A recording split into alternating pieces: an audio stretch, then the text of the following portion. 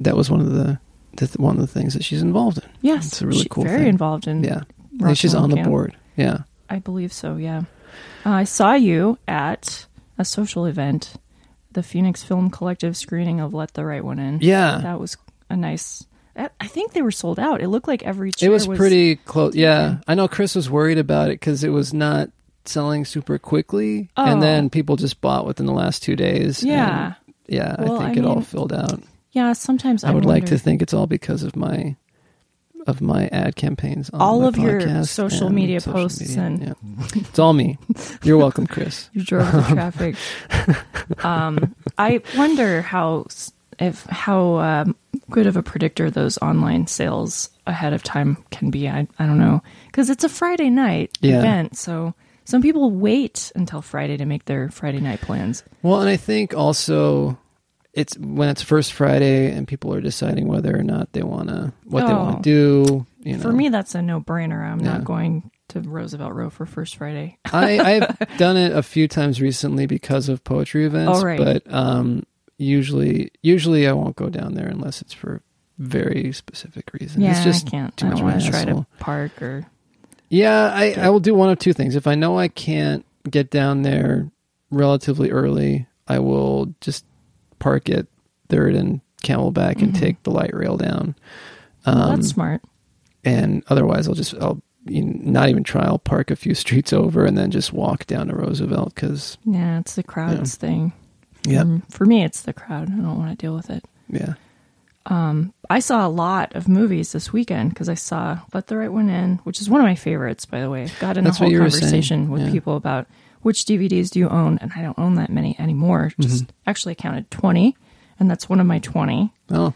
Because I love that movie. And then I watched this climbing movie on Netflix, and then we went and saw Us on Sunday. Oh, the new... Peele. Yeah. Keenan Peele movie. Yeah. Well... Is that his first name, or do I always get them mixed up? Well, you're putting the comedy duo together. Yeah. It's Key and Peele. But what's his first name? It's Jordan Peele. Jordan. Yeah. Okay. It rhymes. No. Kind of. Well, because it's I forget the other guy's name altogether, but it's Key and Peele. So I took a guess. I was wrong. I didn't like it as well as I liked Get Out. Yeah. Yeah. I need to see it. I'm reserving opinion until I see it. Okay. Obviously, but this is all I want to tell you. I think it's a little too long. There's a lot of moments that are drawn out. Too much. I'm like, I get it. You're trying to build suspense, but I'm just waiting. Well, but we've talked before about your difficulty sitting through an entire film. Yeah, and again, this one was kind of long. It was over 2 hours.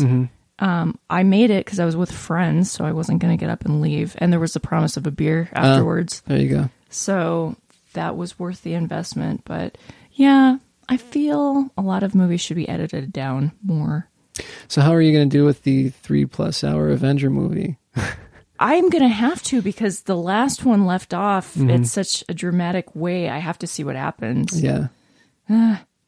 Did you go see Captain Marvel? No, but I want to. Did you? Yeah, I saw it. It's one of good. the many things I've started doing by myself. Dude, I've been doing that since I was 18. It's just I've been in a relationship pretty steadily for 17 years. I figured out. Even when I was in steady relationships, I go to movies by myself. I always think that that's the benefit of being with somebody, is that you go do things together. But I've apparently been mistaken on a few occasions as to that. Yeah, that's true. It is fun to do things with your partner. But I'm Aquarius. Apparently we're very independent. I do a lot of things by myself. Yeah. A lot of things. I don't know. I think part of it because I'm not going to get into it here. It was very awkward for me at Phoenix Film Collective, even though I had friends there and knew people there. It was odd for me to be there. Yes, this is a period of transition. Yeah, that's Yeah, like we took a hiatus from this podcast, but in that short time, a lot of things have changed. That's true. In life. Oh, yeah. This will probably be the last edition of this that we record in this space. Okay. Yeah. Yeah. So, goodbye to the office here. Yeah. That's... Aw. Should we pour some booze out? Like, why waste booze? But yeah, so it's... Yeah, moving on. I don't know. It's a new period in life. Yeah. I'm feeling hopeful about things lately. I've had a lot of changes this year, too. I am hoping that I'll feel hopeful about things. Yeah. I'm looking forward to... Hashtag it gets better. Oh, wait, wrong campaign. I don't know. I'm kind of looking forward to having my own space again. And I'm kind of looking forward to at least having the breathing room. This has been kind of, the situation between breaking up and then moving is tense. So, yeah, I picture you in your new loft, and you're doing the thing like the guy in High Fidelity where you dump all your records on the floor and go through all of them and sort them in a new way. Autobiographical? Yeah, autobiographical sorting. I don't know if I have if I have the energy for that. It's such an undertaking.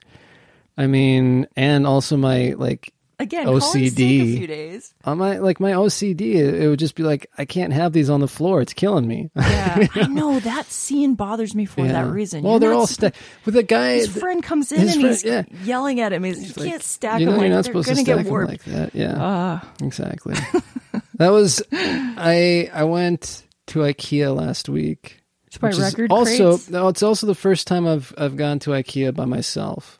Oh, whoa! Yeah, I've never been interested. Who would want to go there by themselves? Apparently, I did. I initially well, you need furniture. So initially, I had ordered a bookshelf for pickup. Okay, I'm like, I need a bookshelf, but also I got quit chiming in. Yeah, dad jokes. I got what was it? Well, I got concerned about the amount of space that I have because it's a pretty small space. I mean, I took it knowing that because I liked the location and I liked the interior of it and all of that. So I figured I could deal with the small space. And now I'm like, I have a lot of stuff. You don't think about having a lot of stuff, or at least I didn't until I started boxing it up. Yeah, you got a lot of stuff. All I've boxed up so far is my books, and that's almost like the entire living room right now is boxes of books. And I bet that took you a whole day. It took me a long time. Yeah, yeah. I haven't touched the 2,000 plus. I guess it's like 2,800 CDs. And I think I have 300 or 400 records. So it's, and hundreds of DVDs and Blu-ray as well. None of that's in boxes yet. I've packed up everything in this desk. This desk is not coming with me. Okay. Because it's just too big. It's huge and heavy looking. And heavy, exactly. So that was the whole impetus for them. Like, okay, I need a place immediately to set up because I've just got recording commitments and everything. So I have to go and walk around for a minute and see if I see anything. So I picked up a new chair, a new desk, and I think I was in and out of there faster than I've ever been before because I just walked through and knew what. That's good. I find that place to be labyrinthine and I get lost every time. Here's how I do moving into a new place. Well, first I left everything. I left everything. I took my clothes and my cat and, same, right? You're going to do that. Pretty close. So then I came to the new apartment, and mine's actually pretty spacious, but it was empty. Slept on the floor the first 2 days, and then got a bottle of red wine and my laptop and started ordering furniture from Home Depot. That's how I addressed that issue. But then it was kind of fun because for the first 2 weeks in my new place, I was just on the floor of the living room, assembling furniture every night after work.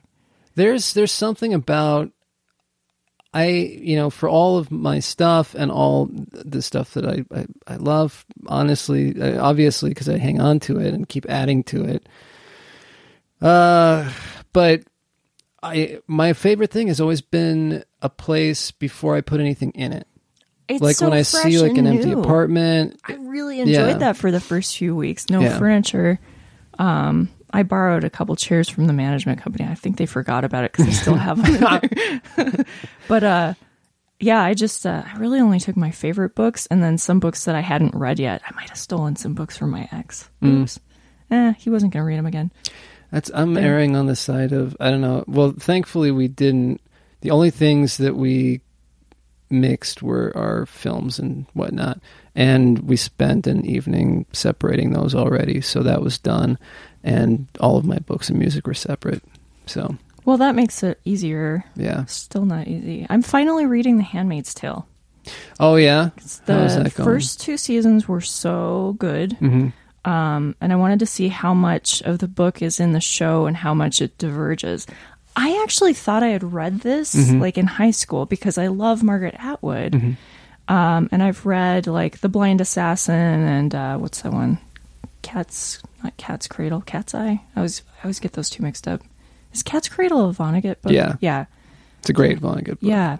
I get those titles mixed up. But Handmaid's Tale is really interesting because the way the book is written, it's like you're hearing Ofra, but she's writing in secret. I didn't realize this. Like, that's how the book is formatted. It's like wherever she could find a writing instrument or a stitch of paper to like hide away, she's keeping this log, this diary of the things that are happening to them. And then that makes sense because in the show there's this whole thing with like a packet of letters. She becomes sort of responsible for this packet of letters, and she starts to go through them, and she realizes it's all these various women that have been trapped in their system, and it was them like desperately trying to leave a note or leave some tale of what they lived through and survived. So that, I know this is not a spoiler, because I don't know what happens to that packet. Something's going to happen in the show. But anyway, it didn't occur to me that that's how her whole story is compiled in the first place. It's like wherever Offred can step away from what she's living and secretly hide it, because in this new society, what is it called? It starts with a G. Gideon? Not Gideon. Why am I spacing? Anyway, women are not supposed to read or write. Gotcha. So you would be penalized if you were caught, Plus they would read it and be like, oh, she doesn't agree with all of our weird beliefs. Huh. That's a little bit of Big Brother to it. Definitely. Yeah. And Margaret Atwood wrote a new prologue for the book since the show has been in series. And that's very interesting because she addresses these questions people, like, is it an anti-Christian or anti-religion book? And her answer is kind of, well, no, but you could interpret it that way. Because these things can become extremist. Right, and absolutely. Is it like a feminist manifesto? And she's sort of like, well, no, but we still need feminism. And again, you could interpret it that way. There's a lot of themes in the stories that have to deal with who really has control over women's bodies. And I think that's interesting, especially lately because so much has been talked about with birth control. And like, should health care be universal, and should it cover things like abortion? And well, the answers to both of those are yes. Well, I agree also, but I mean, and I don't think it's just a women's issue. I think it's an everybody issue. It's universal health care. Yeah. I mean, well, also the right or not to have a child, and choice or not. Although there are reports that, at least in the United States, birth rates are on the decline, that doesn't bother me so much. They talk about us having a manpower shortage, manpower in the universal like in sense. Japan? Where you end up with we have an aging population. We're heading into that. They're actually, I guess, the Midwest is having a severe problem with that. Yeah, interesting. And so they're actually looking to create bills